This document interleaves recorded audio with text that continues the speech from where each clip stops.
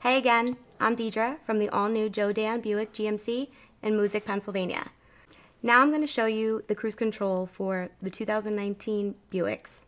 Alright! So first, to turn on, right here, it's also to turn off.